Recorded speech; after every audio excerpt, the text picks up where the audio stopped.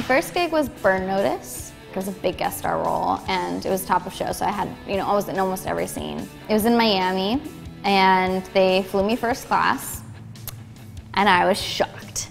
I've never flown first class before. My whole family's in this business, and I've always been around it. I'm from LA, so I thought I would never do it. I was like, I do not want to be a part of this. I don't see any glamour in it. I don't want it. I don't want to be around it.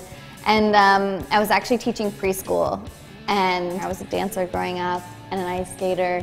And so I was missing it. I was missing that performance. And someone just said, take an acting class. And I was like, no, I'm not doing that. And then one class in, I was hooked. And I found it was so much more fulfilling for me than dance was. I thought I was gonna hate it, but I actually do really love it.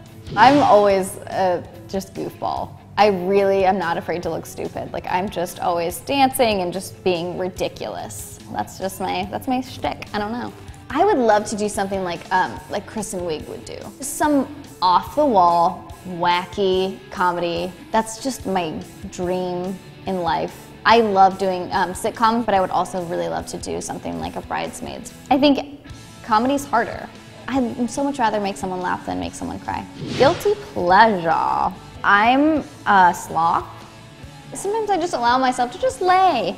And my roommate comes home and she's like, are you still in the same place? And I'm like, I think when you first start, you don't realize how grateful you should be. Every time you work, it's a miracle. So I think I wish someone would have said, shut your mouth a little bit. Don't complain at all. There's no complaining in here. Be grateful for every minute of this. Shut up. Be grateful. That's what I would tell myself if I could go back in time.